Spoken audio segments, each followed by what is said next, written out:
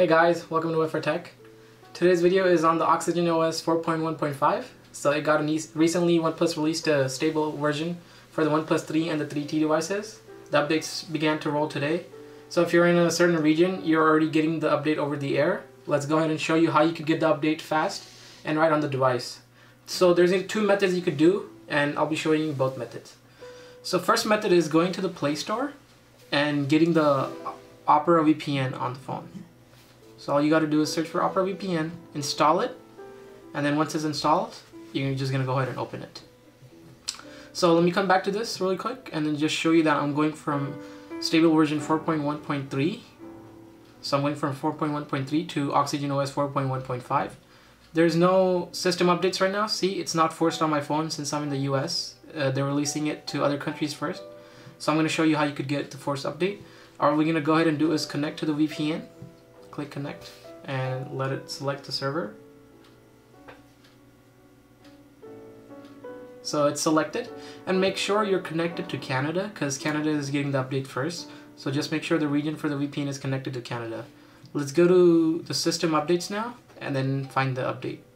So we're gonna go to system updates and it's gonna check for updates. So there you go. It pulled up the OTA over-the-air update for the 4.1.5 by just connecting to VPN. We're going to click reboot to upgrade. So it finished download, and then all I have to do is click reboot. For yours, it's going to say download the update, then reboot, because mine already downloaded it. So I'm going to click reboot to upgrade now, and then I'm going to click that. And then it's going to start doing the update to 4.1.5. Don't touch anything, the phone will start itself and continue the process.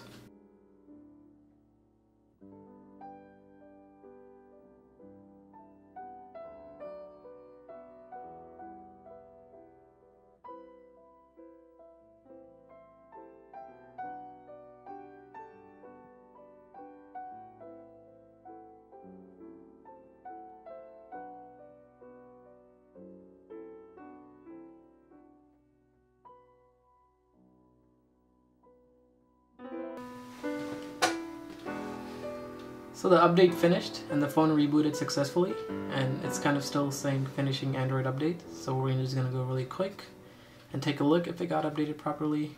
Status bar. So I'm going to go to system updates. It's up to date. Click about phone and there you go, OxygenOS 4.1.5. So let's do a quick rundown on what the fixes were. One important thing they added for this phone is system updates. So what system update notifications, so OnePlus could go ahead and release announcements for the phone, or like anything they want to give information to the public that owns these devices, they could release a system notification on it.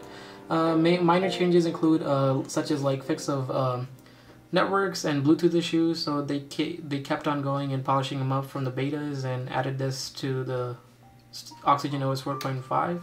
So let's take a look at the networks. And then SIM network, so I want to see. So they fixed some issues with the VoLTE. That's what they mentioned in the change logs. One major thing I felt like this update brought was the battery. So a lot of people were complaining in the forums about the battery draining fast and not holding up in OxygenOS 4.1.3. So I read the change logs, and battery was something they fixed and optimized. So I'm going to be testing that out in the couple days and seeing how it's working. Lastly, they added like latest security patches and did some fixes to their OnePlus Community app, which is right here. So their Community app got updated, and then other than that, it's only minor fixes and bug fixes. This update is not meant to be doing a big change for the phone.